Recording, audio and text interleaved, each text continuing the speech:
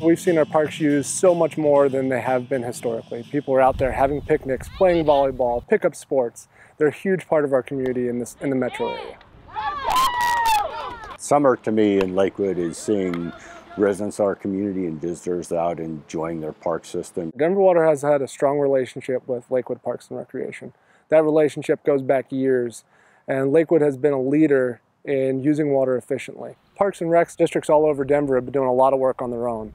At the grand level, we kind of work with them to figure out water efficiency plans, drought response plan, and kind of future designs for some of those sites. Lakewood started to get serious about water conservation, water management after the 2003-2002 drought.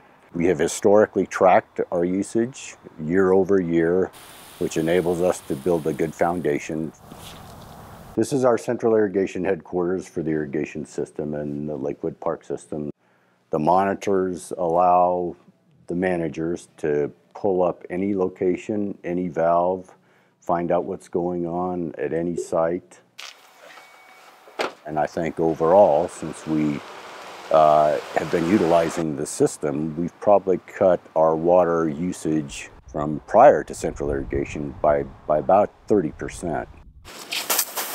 We're generally much lower than what Denver Water recommends for people. We're down somewhere between 12 and 15 gallons per square foot on all of our irrigated bluegrass areas. In addition to that, we differentiate between our shrub beds and our medians. They have an even smaller allocation per square foot than our turf grass does. Historically, older medians had turf grass on them, and they had shrubs that weren't necessarily xeric species. We're going through a program now where we're renovating all of our medians. Park districts have some of the most advanced technology out there. They have the ability to detect leaks and all that kind of stuff. But it doesn't replace their managers and the people out there. The people and the managers out there are the core to that system being efficient. We water through Denver Water, and we also water through non-potable sources. Both of those systems are getting more and more pressure put on them because of development. Parks managers and efficient irrigation both contribute to using much less water than we have historically on our parks.